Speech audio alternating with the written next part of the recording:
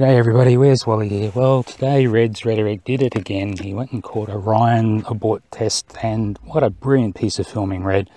Just loved watching that thing come and splash down, but saw in the comments someone pointed out the fact that it goes over the horizon before you see the splash, which is very, as Jaron would like to say, interesting. So I had a quick look, and yes, it's about 6 frames of video from when the capsule disappears beyond the horizon till we see the splash come back up. So let's just watch it in a little bit of slow-mo here as it comes splashing in. What a good job, Red. Really happy with this. And let's just watch it frame by frame. That is just so cool.